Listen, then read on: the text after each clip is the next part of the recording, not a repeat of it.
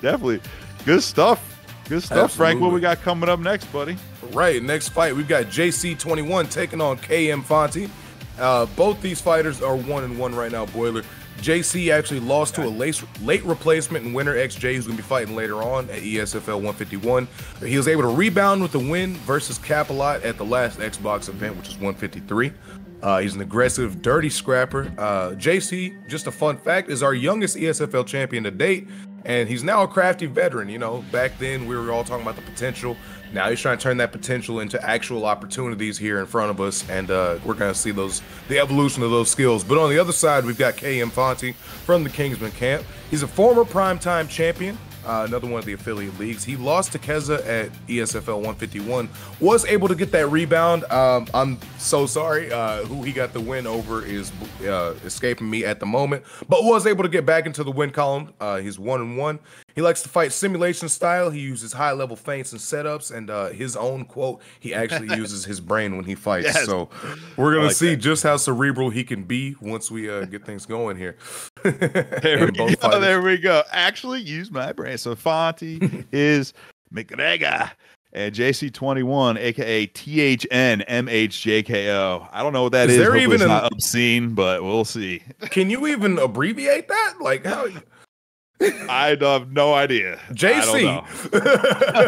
I'm too old to know these things. I think maybe it's past my understanding. But I think we're gonna have a great fight here between McGregor and Edwards. That's a classic matchup. 100% stand-up war, buddy. Yeah, both these guys really starting to utilize the kickboxing, both trying to find those teeps to the body. I love the teep to the body. It's just like, another jab opportunity, and also something that can, wear down that gas tank. If you're fighting somebody like a Conor McGregor, he's going to be explosive in the early rounds, but maybe if you can weather that storm and try and take some of the wind out of those sails later on, you might be able to, claw your way back into the fight. But that's a tall task whenever you're standing in front of a McGregor who's being controlled by somebody as skilled as Fonty, as both these guys are. Just wow, a huge front kick right up the middle, catches Edwards right in the chin, makes me forget everything I was saying. It wasn't important anyway, Boiler. No, it's important, my man. Now we got two southpaws fighting each other. Looks like Edwards got a little bit of that length advantage. He's the bigger guy for sure. But McGregor's coming in heavy with those combinations.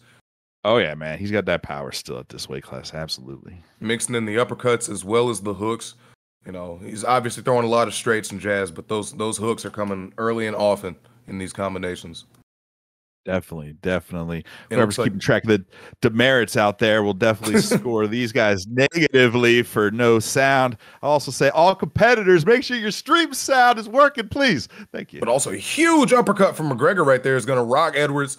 No sound, but doesn't matter. He's still got to figure out how to get out of this round. Minute 40 left as Edwards is now starting to fight back. And it looks like he might have been doing a bit of rope-a-dope here in the early going, Boiler, trying to get McGregor to use some of that energy, and he's just being patient and being defensive, trying to wait on his opportunity and getting some good hooks there, able to avoid that elbow coming back from McGregor because that had evil intentions behind it. That huge body uppercut, and now he's rocked. Basket, man. Oh, that hurt. That hurt. Yeah, absolutely. And he's looking to put that water in the basement early right now, Boiler, and we'll see if that investment pays off later on. But right now, it looks like it is because you can see a bit of a stamina discrepancy, and that's only going to get worse if this fight continues the way that it's going. Absolutely, man. That was a beautiful uppercut right to the breadbasket. Stunned him, sapped that stamina. 20 seconds left in this round. Let's see if someone can finish with a flurry and really lock it in for themselves.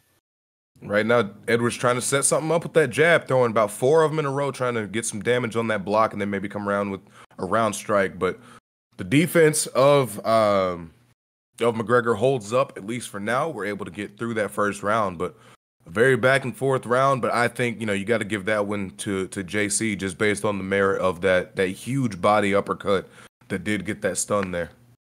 Yeah. I believe Fonty was winning the first half of that fight, or it was darn close. He was using that speed and precision of McGregor, getting inside and then getting out, and good shot right there as an example. But that stun plus some other follow-up shot and overall damage, pretty close fight, but it looked like also JC had more volume as well, like 100-plus thrown with a decent amount landed. So I'll give it to him. Yeah, we'll see. But again, Fonty trying to make that up quickly here at the start of round 2.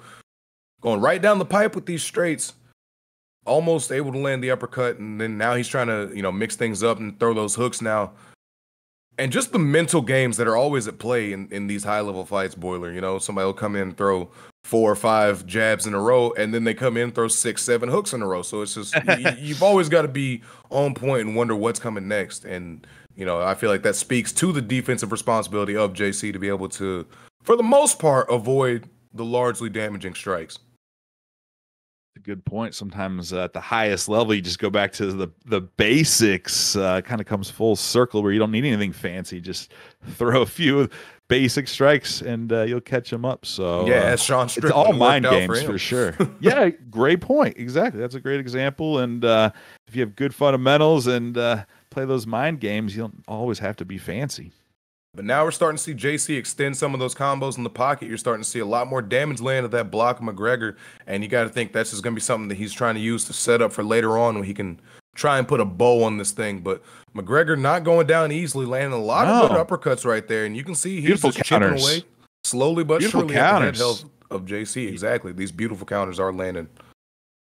He got like 4 in a row and knocked the head health more than halfway down, and then he got caught back. But I feel like Fonty might be winning right now, this round at least. I mean, yeah, great slip into the straight right there. Another good slip. He's able to find these slips, and you got to think that's a little bit worrying for JC because that counter shot's going to start following it because he's starting to figure out the rhythm, starting to figure out the timing here, and now he's starting to land with that right hook. Oh, and an uppercut behind it, and now he's just trying to find the finish. Is he going to be able to get in here, Boiler? Oh, man.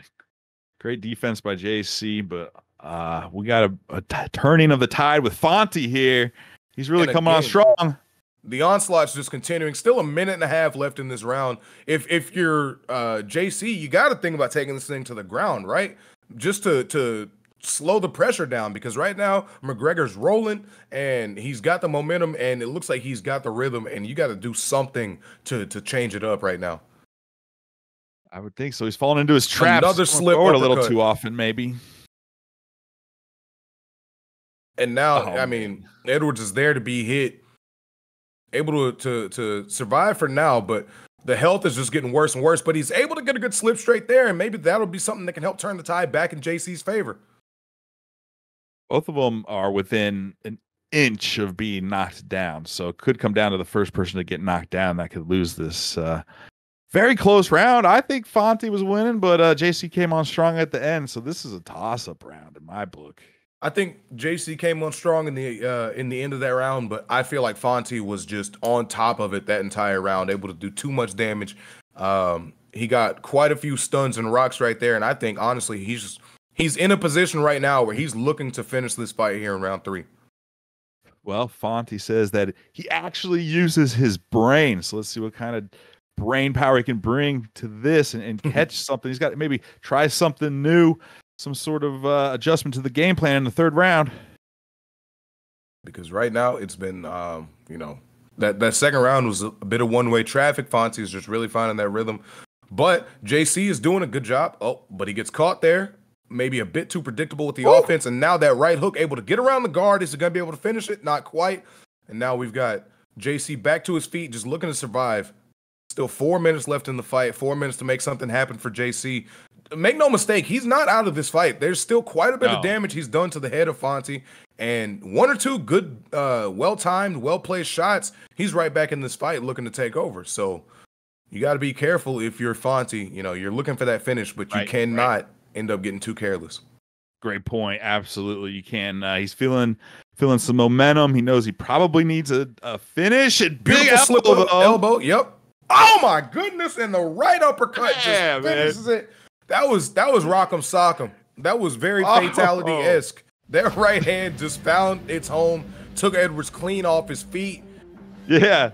I mean, got some airtime, man. Talking about Mortal Kombat, we were talking a little Mortal Kombat and Tekken before this. It's like uppercut them off the bridge and then they fall all the way down to the spikes. Like, oh, I got some airtime on that. Toasted. Just there you go.